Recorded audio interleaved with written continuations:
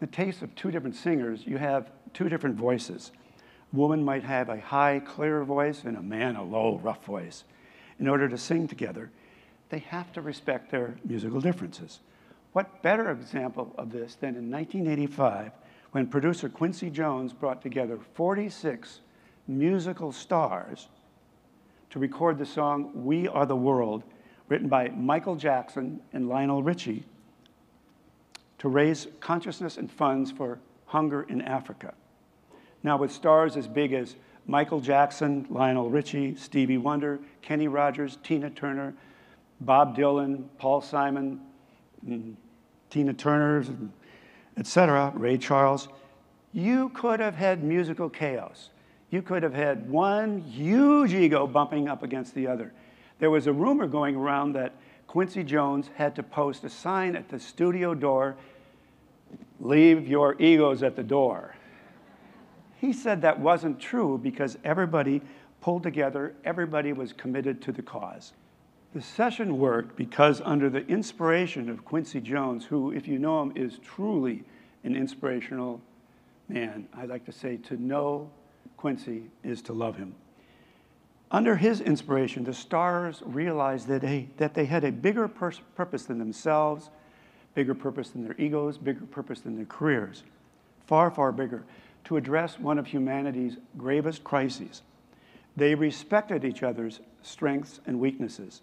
They collaborated for a high purpose. The record raised $75 million to combat hunger in Africa, an unprecedented event, and still stands as the largest such music charity event in history. Here's another example. Duke Ellington was one of America's greatest musicians, band leader, composer, arranger, conductor, soloist. For half of his career, he collaborated and worked intimately with someone very different, very, very different than he was. Ellington was tall, outgoing, crazy about the ladies, and they were crazy about him, and manipulative. Billy Strayhorn from Pittsburgh, 16 years his junior, was short, openly gay, shy, and retiring. They had different musical strengths. And did they ever respect those differences? In the early 1950s, Ellington's career was at a low point. He needed a hit. He had a choppy little melody going through his head. And I'll give you a sample of that melody. It was just a kind of a germ of an idea.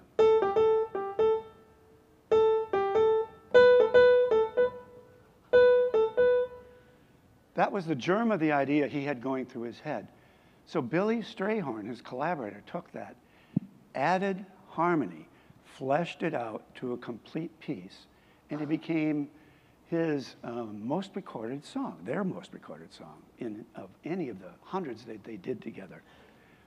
They respected each other's differences, they needed each other, they came together, and they produced Satin Doll.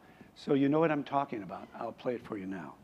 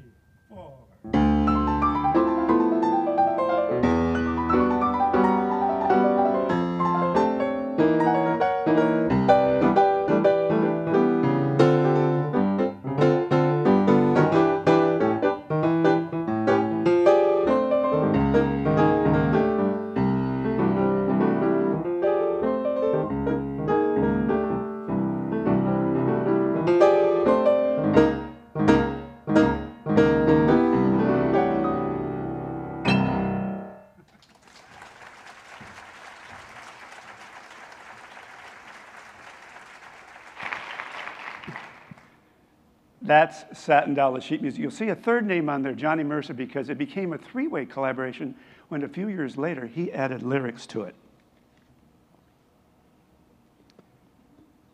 Now, they learned from each other, Ellington and Strayhorn, and they demonstrate a truth laid out by the great playwright George Bernard Shaw.